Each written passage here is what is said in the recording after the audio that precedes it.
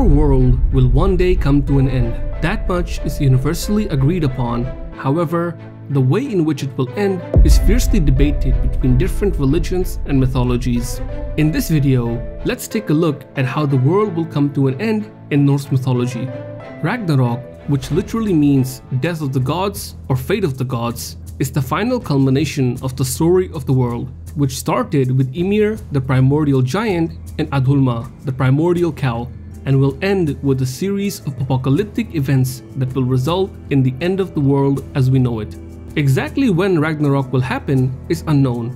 However, we do know that it will be preceded by certain events. First, a long and harsh winter that will last as long as 3 normal winters will begin. This is called Fimbulwinter. Snow will constantly fall on the lands, animals and trees will begin to die out, and the resources humans need to survive will begin to run out. Things will get so dire that brother will fight brother and father will fight son for the very few resources that remain. Then the wolves Skoll and Hati, who have been hunting the sun and moon respectively since the beginning of time, will finally catch their prey and eat them. This will send the world into darkness, with even the stars disappearing from sight. Then 3 roosters, namely a red rooster, a soot-red rooster, and a golden rooster, will warn the giants, the dead, and the gods that Ragnarok is about to begin. The trickster god Loki and his son, the giant wolf Fenrir, will then be freed from the chains that kept them prisoners for so long, and will join Hel and her army of the dead. The world serpent, or Jormungandr, will rise from the depths of the world ocean and create catastrophic waves that will flood great areas of land. The waves will knock the ship Naglfar loose from its mooring. Loki, Hel, and the dead will then set sail on Naglfar, a boat made entirely from the nails of the dead, to Midgard or Earth.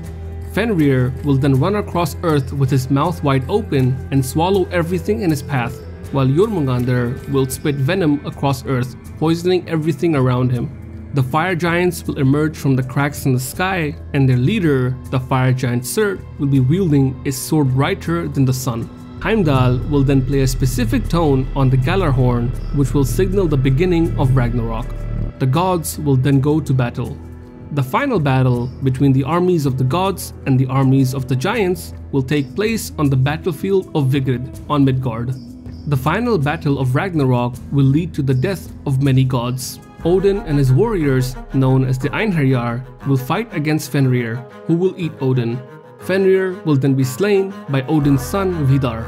The god Tyr will fight Hel's wolf, also known as Garm, and they will both slay each other.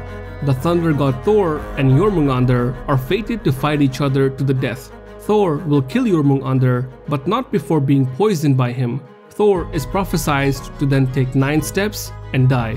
The goddess Freya and the fire giant Surt are also fated to fight each other and slay each other. After all the battles that need to be fought are fought, and all the gods that are prophesied to be slain are slain, the world will sink underwater.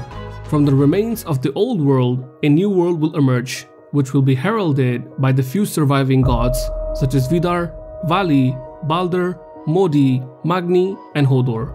The world will then be repopulated by the last man and woman on Earth, who will be known as Lif and Liftrasir.